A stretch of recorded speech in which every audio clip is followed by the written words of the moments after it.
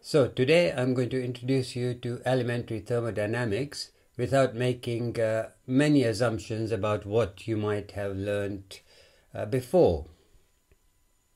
Now I'll begin with a quote by Pippard in his book Classical Thermodynamics, where he explains that the function of thermodynamics is to link together the many observable properties so that they can be seen as a consequence of a few. Now this is a powerful statement because thermodynamics deals with a very large number of atoms, and yet, it is able to rationalize the effects of a large number of variables in terms of just a few parameters. So supposing that we have all these variables, for example, any of the elements in the periodic table, we have pressure, temperature, and crystal structure. That's an awful lot of variables. But in thermodynamics, that reduces to a few parameters on which all of these variables have an influence. I'm now going to illustrate with an example the powerful statement made by Pippard on how thermodynamics can rationalize a large number of variables into just a few. And the example involves the calculation of the melting temperature of a 5-component system consisting of iron, manganese, aluminium, gold, and magnesium. At this stage, please don't worry about how the calculation is done. The intention here is to illustrate how we can take many variables and rationalize them in terms of a few in order to calculate the melting temperature of the system without doing experiments. So the calculation relies on the existence of thermodynamic data which are widely available and a computer program which can access those data. And the way in which the computer program works will become clear later on in the lecture and in the lectures that follow.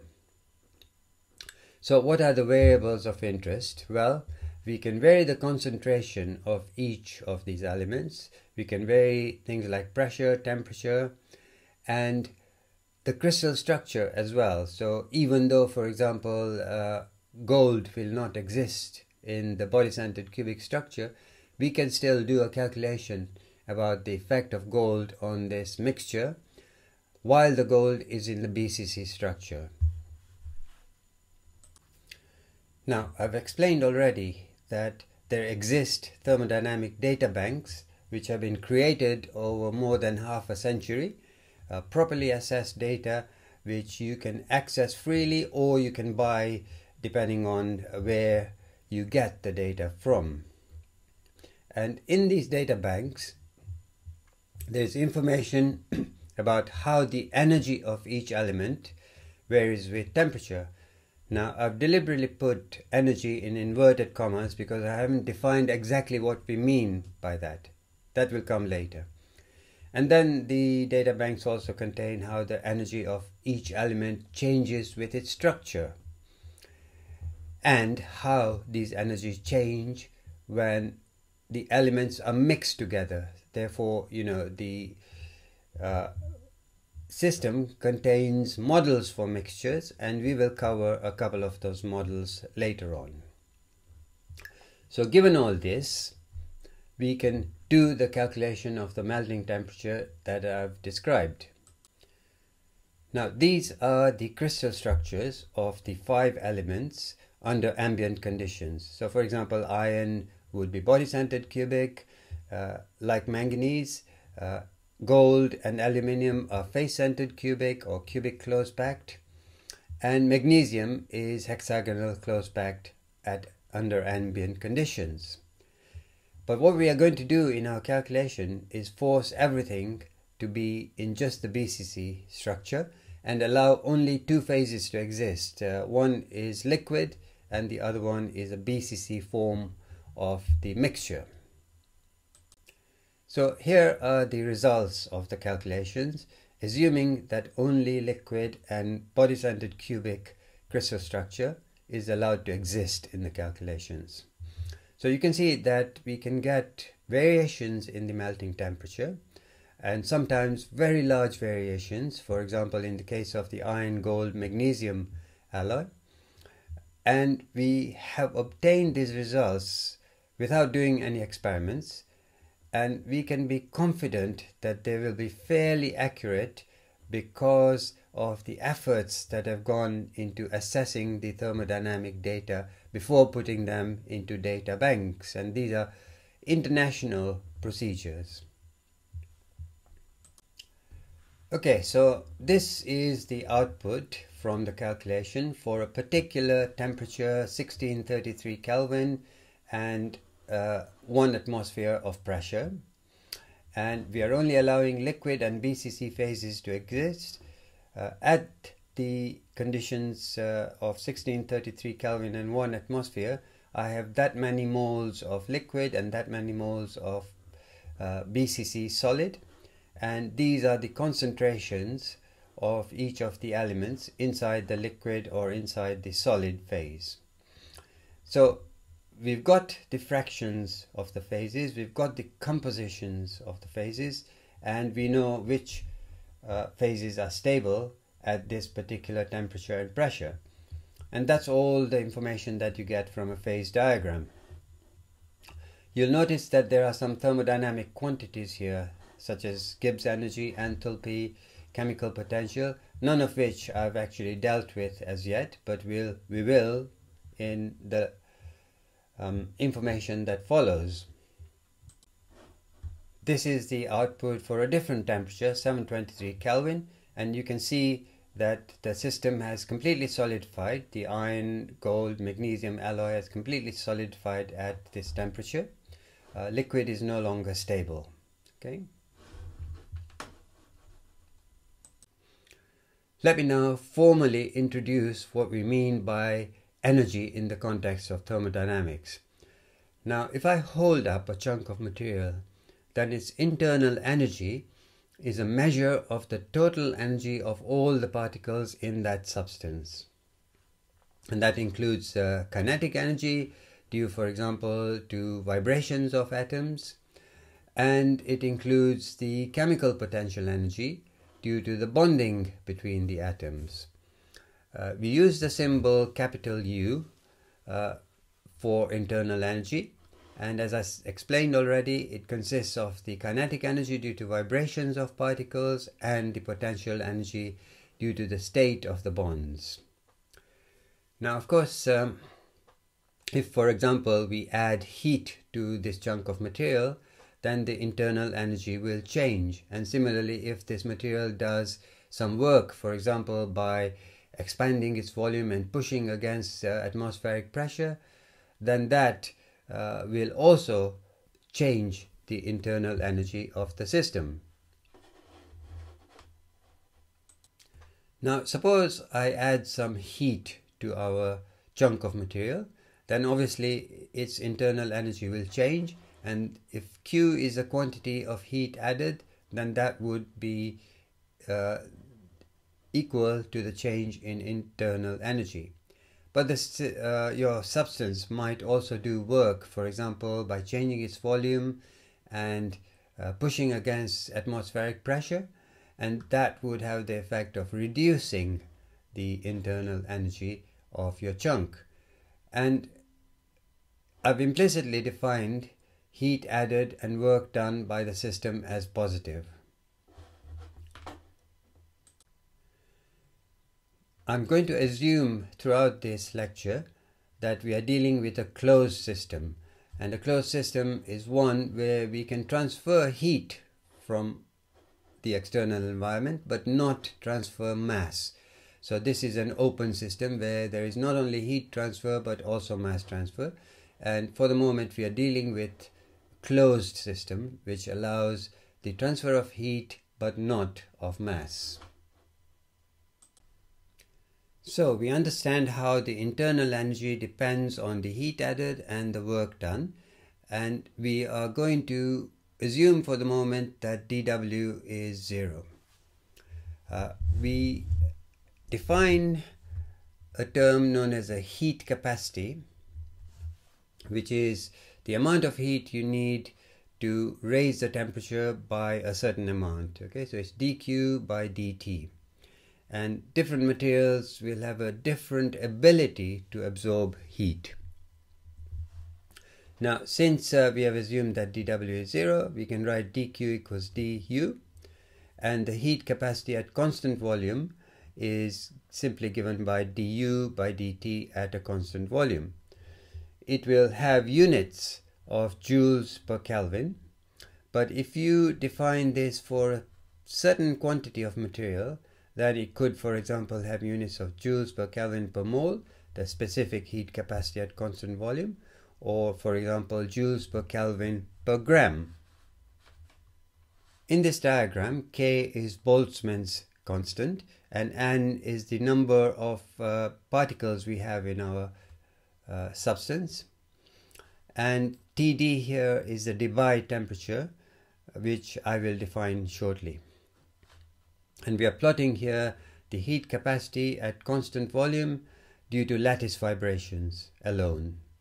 Okay, and for a large number of solids, the heat capacity at constant volume due to the vibrations of atoms varies like so as a function of temperature. And these vibrations we can think about as occurring along 3 different directions in the solid. In other words, we have 3 degrees of freedom. Each one of them will have an energy kT, and since we have n of these particles in our system, the maximum energy would be 3nk times the temperature, and the heat capacity would therefore be 3nk. So at a high enough temperature, which we call the Debye temperature, the system will have a heat capacity which is 3nk. K is Boltzmann's constant. Now there are 2 reasons why the heat capacity is less than 3nk when we go to lower temperatures. One is that we can't think of individual particles as oscillating independently. They might undergo collective vibrations which are more difficult than if each particle was vibrating independently. And secondly, quantum effects come in. In other words, the energy absorbed by a material is not continuous, but in terms of quanta of energy. And that is the reason why the heat capacity decreases as you go towards low temperatures or 0 temperature. There is in fact a 0-point energy, so vibrations still take place at 0 Kelvin, but the heat capacity is almost 0.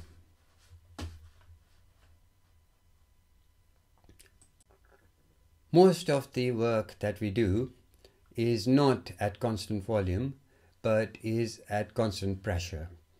We work in an atmospheric pressure, and that will influence the thermodynamic parameters. And we define another energy known as an enthalpy, which is the sum of the internal energy and pressure times volume. And the heat capacity at constant pressure is the change in enthalpy as a function of the temperature. And that is the quantity that we measure most often, because we are actually working in the real world as opposed to at constant volume. If I have a substance which doesn't undergo phase transformations over the temperature range T1 to T2, then the change in enthalpy, just directly following on from this equation, between temperatures T1 and T2 is simply the heat capacity at constant volume and dt, the integral over this temperature range. So that will be the amount of enthalpy change when I heat the material from T1 to T2. So heat capacity is something that we can measure fairly easily using, for example, calorimetry, and I'll come to that later because it's a part of your practical class. Now, the curve that I defined earlier showing you how the heat capacity of a solid due to lattice vibrations varies as a function of temperature focused only on lattice vibrations. But in many substances, we have other changes that happen. So, for example, this is the heat capacity at constant pressure for iron, and you can see that it doesn't follow the normal curve. And that's because at about 760 degrees centigrade, we have a transition from ferromagnetic to paramagnetic state, and that contributes enormously to the heat capacity. So much so that the body-centered cubic form of iron would not be stable at ambient temperature and pressure. It would instead be hexagonal close-packed iron if this magnetic change did not happen. Now, body-centered cubic iron is what the vast majority of steels are made of, and they greatly improve the quality of life that we experience. On the other hand, if iron was hexagonal close-packed under ambient conditions, the mechanical properties would be awful, and we would not have the quality of life or the civilization that we have today. So we have to thank the magnetic transition in iron to contribute to the enormous quality of life that we have today. And there are, of course, phase transitions which happen as the temperature rises. Now, notice that even after the ferromagnetic to paramagnetic state, we have excess heat capacity here, and that is because short-range magnetic order persists even above the Curie temperature. And there can be many other components to heat capacity. For example, there is a very small component from the electrons in the material, and it's a small component because only the electrons near the Fermi surface can actually change their energies, whereas in terms of lattice vibrations, all particles can change their energies as the temperature increases. So this is an instrument with which we can measure thermodynamic properties. So this is a differential scanning calorimeter that you will be using in the practical class. And it's very simple in its operation. And this is a modern instrument. Yeah, in the old days, the calorimeters were huge and they were called bomb calorimeters and not very precise. In this case, we can use, samples which are less than 1 gram in weight and obtain our results in a matter of tens of minutes. So the way it works is that inside this furnace, we have two containers, two identical containers. Only one of them contains your sample, your test sample, the other one is empty. And therefore the heat capacities of these two will be different because here we have some material. So as we ramp up the temperature, they will develop a small temperature difference, and that small temperature difference is amplified and interpreted in terms of the power that you supply to the pans, to these containers, so that they maintain an almost constant temperature as you heat up the sample. So the difference in temperature that you develop depends on the heat capacity of the material, of any phase transformations happening. For example, if we have an amorphous polymer, a glassy polymer, it may crystallize and there will be a heat of crystallization, and if that is a positive change in enthalpy, that means we are generating heat, then the furnace will have to supply less heat to this sample. So by working out how much less heat you're supplying, you can actually work out the enthalpy change accompanying crystallization. Okay. So it's a very easy instrument to use, and the sort of information you get from it illustrate in the next slide here, where we are plotting the output of the differential scanning calorimeter. And first of all, let me explain this graph, where we are plotting the specific volume versus the temperature.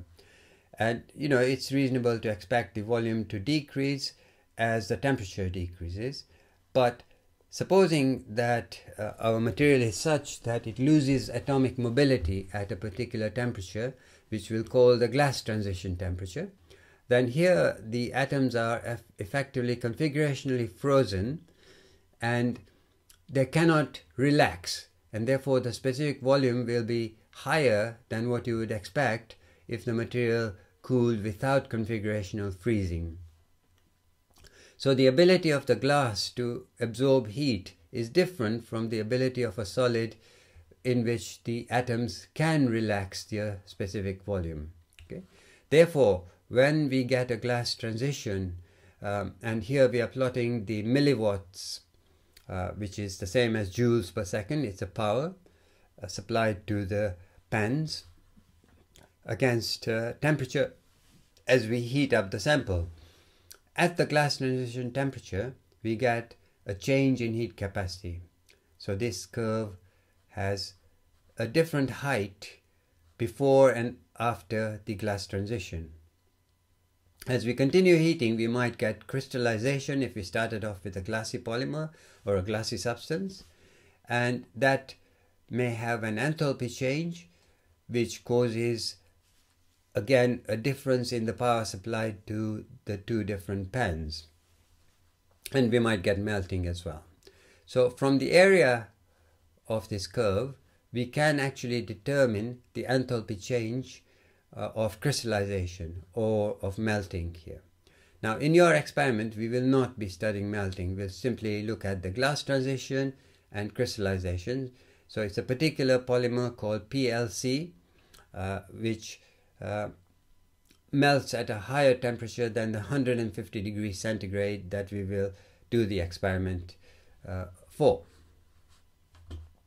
Now let me just show you how to interpret this curve in a little bit more detail. So supposing we are looking at the area under a peak, then the vertical axis was power, joules per second, and the horizontal axis was temperature. So the units of the area occupied by this peak would be joules per second per times Kelvin.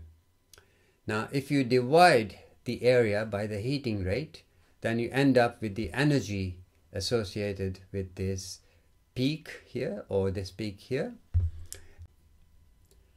Then if you divide the energy, joules, by the amount of material that you have tested, then you have the heat of crystallization or the heat of melting per gram of material, or whatever units you use to define the quantity of the material. Now I've talked about glass, and you'll recall from the last lecture that a glass has a random arrangement of atoms. It's a solid phase, and because the atoms are randomly arranged, it also has isotropic properties and no structure in the sense that we associate with crystalline materials. And this, I pointed out to you, is metallic glass made by pouring liquid metal onto a rotating copper wheel to generate this kind of continuous foil, which will have a glassy state because the cooling rate here is very large. So there's no opportunity for the liquid to crystallize, and therefore it gets to a point where the atoms are configurationally frozen and become a glass.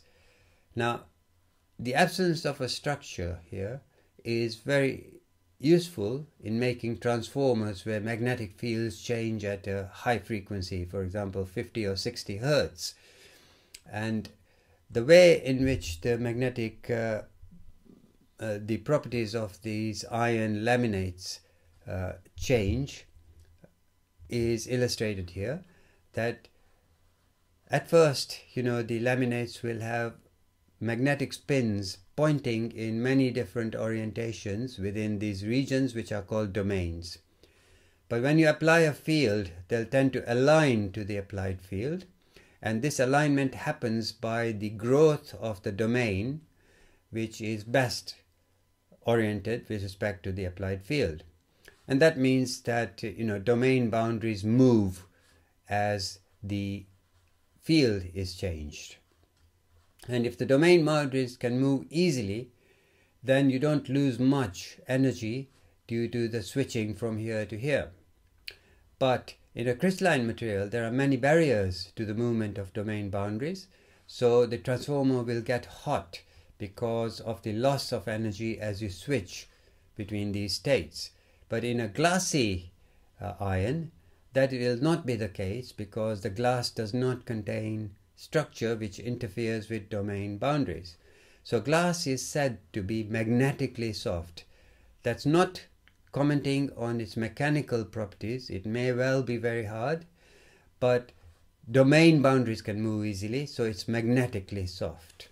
So that's a commercial application of glassy metal.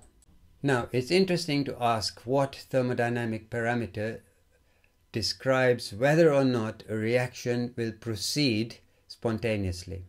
And just by intuition, we would say that, look, if a reaction results in a decrease in energy, then it will occur spontaneously. But we need to define again the meaning of energy. So, for example, it cannot be enthalpy change that defines the direction of a reaction, because look, here is an exothermic reaction which is happening happily, and here is an endothermic reaction, the melting of ice, which is also happening happily. So delta H does not give us a direction in which a reaction may proceed. So there obviously is something missing. We cannot describe reactions or phase transformations happening simply in terms of the internal energy or enthalpy change. We can actually get transformations happening when there is no enthalpy or internal energy change. So there's something else which is happening, which we haven't taken into account. So consider an ideal gas, meaning that the atoms don't repel each other, nor do they attract each other. So here are two cylinders with no internal walls. Okay. I want you to comment on which arrangement is more likely. This one, where all the atoms move into the same direction and locate themselves into one half of the cylinder, or this one where they are distributed at random throughout the cylinder. And I think you will answer that this one is more likely than this, because there are many different arrangements here, whereas only one arrangement where all the atoms are on this side of the cylinder.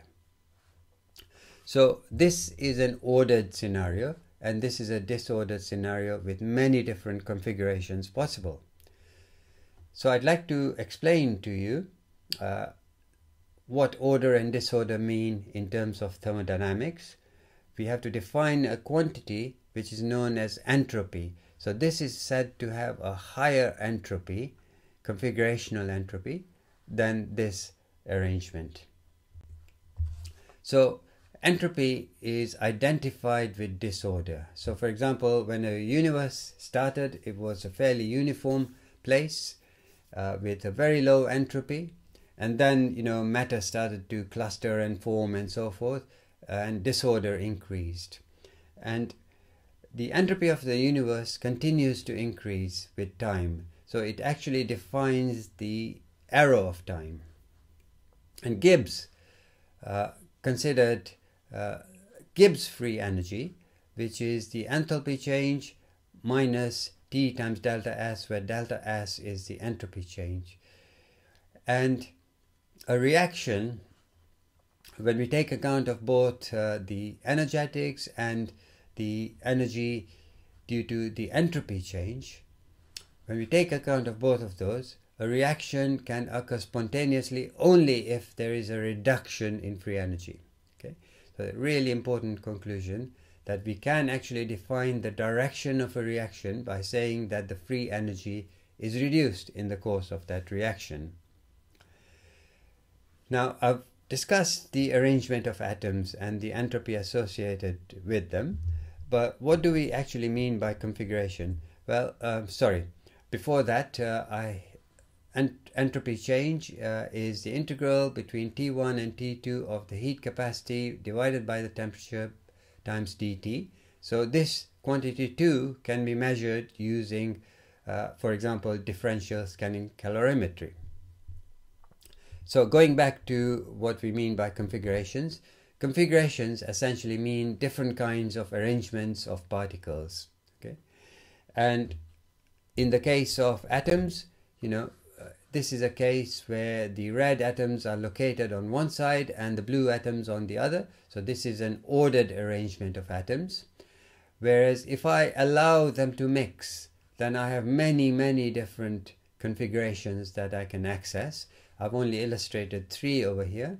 So these kinds of arrangements are much more likely than an ordered arrangement like this. So let's work out the number of configurations possible when we put a certain number of A atoms onto a lattice consisting of a certain number of sites. So here is a lattice consisting of capital N sites, and in the system of A and B atoms I have small n A atoms and therefore capital N minus small n of B atoms. Now I can place the first A atom on any one of these sites, for example here. So there are n ways of locating the first atom. The second atom will only have n minus 1 sites available. So I can place it on any of the empty sites but not where the first atom is located. And there's a factor of 2 here, because we can't really distinguish between the atoms 1 and 2 and an arrangement in which 2 is located at 1. Okay, so these two are indistinguishable, and therefore the number of ways of arranging is n, the number of times the first atom can be arranged, and n multiplied by n minus 1, which is the number of sites on which the second atom can be located, and divided by 2 because these are exactly identical arrangements. Similarly, the third atom will have only n minus 2 sites left, and we divide by 3 factorial because all these arrangements are exactly identical. Okay, if I interchange 3 with 1, it makes no difference. So to generalize from the last slide, this is the total number of arrangements of A atoms on capital N sites at the point where we have exhausted all of the A atoms. And we divide this by the number of A atoms factorial in order to avoid counting equivalent arrangements more than once. Now, this top part is only short of capital N factorial by this term here, capital N minus n factorial. So if I set the denominator as n capital N factorial divided by n minus n factorial, that's equal to this, and then we have the small n factorial here. So this is the total number of arrangements we have, and it will be related to entropy because the greater the number of arrangements, the more likely that will be, and therefore W is related to entropy. But how would it be related to entropy? Well, if we have 2 bodies and one of them has an entropy S1 and the other one S2, then when we put them together, the total entropy will be S1 plus S2. Now, if we set entropy to equal W, that will not work because, there will be a certain number of arrangements here and another number of arrangements here.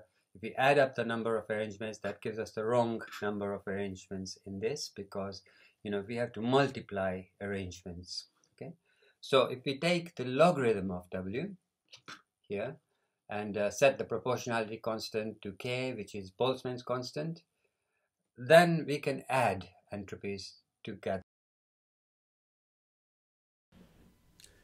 So obviously, when we take the logarithms of the number of arrangements here, we are effectively multiplying W1 by W2 because adding logs is equal to multiplying their arguments.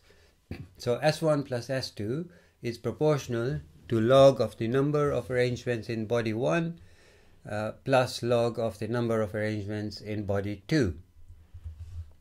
And that is your general equation for configurational entropy, where we replace the proportionality sign by Boltzmann's constant K. Now we are going to deal with the factorials of large numbers, and there is a mathematical approximation here that the logarithm of y factorial, if y is large, is approximately equal to y log y minus y. And I'll also remind you of the definition of a mole fraction, that is the number of A atoms, if we are talking about the mole fraction of A, divided by Avogadro's number, that's the number of atoms in a mole. So that's the definition of a mole fraction.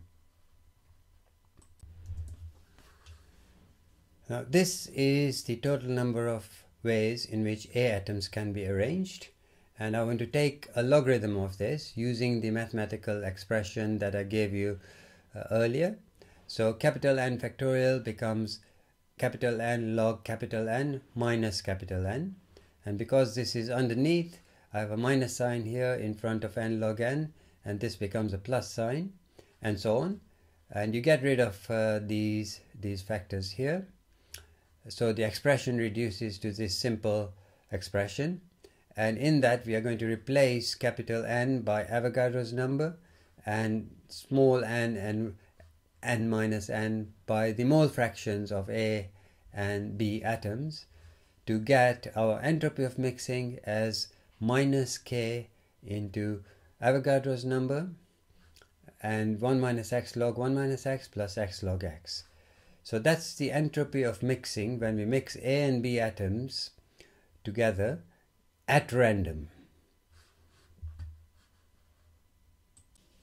Now, the fact that the atoms mix together at random means that they don't mind being next to A atoms or B atoms. In other words, the enthalpy of mixing is actually 0. Okay? And in those circumstances, the free energy of mixing is simply minus the temperature times the entropy of mixing. And this plot shows you how the entropy of mixing maximizes when the mole fractions of A and B atoms are equal. That means the number of arrangements is the largest when we have equal fractions of the two. And minus T times delta Sm gives us the free energy of mixing here, which is a minimum when we have equal amounts of A and B atoms. Now, when we mix equal amounts of A and B atoms, we have the largest entropy of mixing and the lowest free energy of mixing. And this has sprouted a new science in materials, that look, if we mix equal amounts of more than two elements together, then we will also maximize the entropy, and therefore there will be a tendency for the mixture of 5 or more elements to remain as a single solid solution instead of precipitating things.